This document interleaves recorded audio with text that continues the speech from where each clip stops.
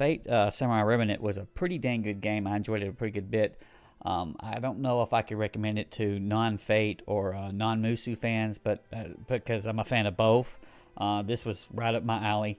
It's got some big problems in terms of its RPG mechanics, because this is typically, these Musou games are, 1 versus 1,000, Dynasty Warrior style, just murdering peasants everywhere.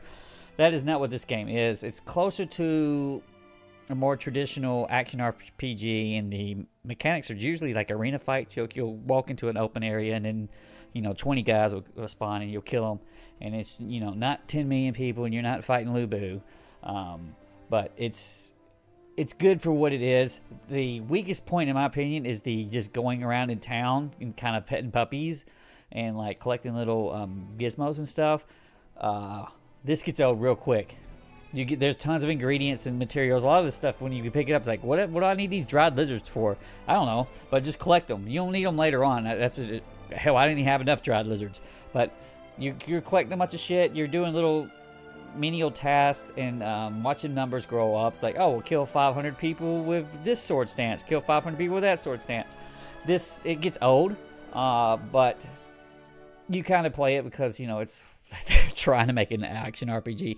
Honestly, this would have been better if you'd have skipped this point all the way around and just had, maybe instead of it being 30 or 40 hours, maybe have 10, and just get right to where this game shines, which is in the story, which is in the fights with the other servants and masters. This is almost like watching and playing a season of custom Fate anime, like a brand new spin-off.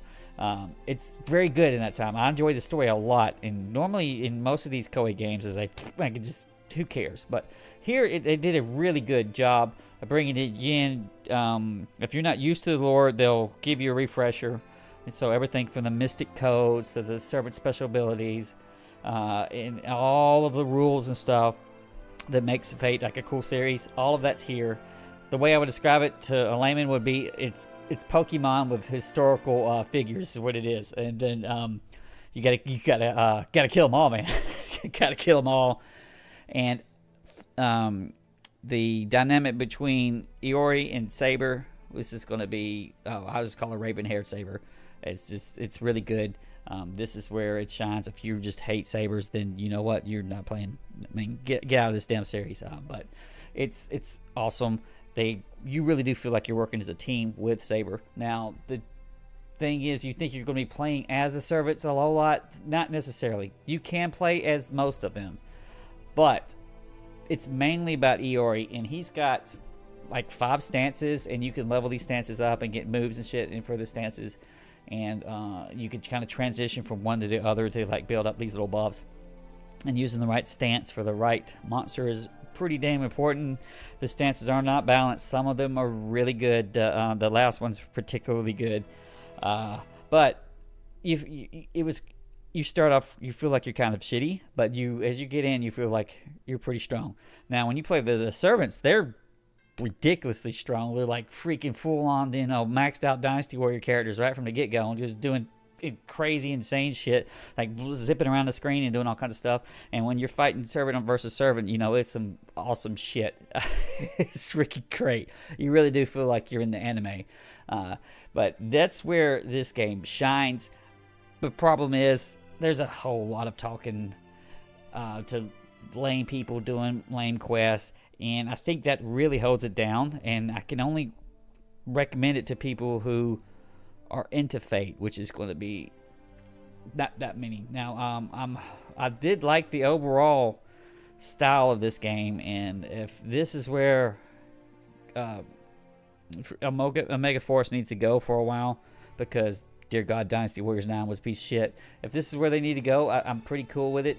I've liked, what was it, Dragon Quest. It was another spinoff I really liked, and I liked the Zelda one, was pretty good.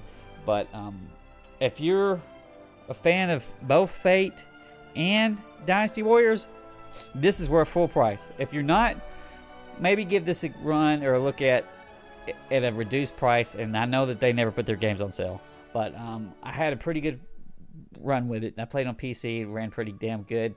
But I guess I guess the only other thing is that I played on hard. It felt really bullet spongy and hard. Maybe it's just period what it is. But this isn't very hard. It's to actually play. It felt more like buy 5,000 potions and just slowly rank down the guys freaking 7 zillion down bullet sponge hit points. But the actual servant battles were freaking cool, man. I liked them a lot. And so if there's a Fate 2, I would love to play it. And it really felt like a season of anime. That's where I think is where it shined. Some people are calling this like a visual novel. I would not call it a visual novel. There's a lot of gameplay here, but there's also a lot of follow the bouncing blue dot, collecting freaking dried lizards and petting cats. I mean, just to be honest, that they need to work on that part.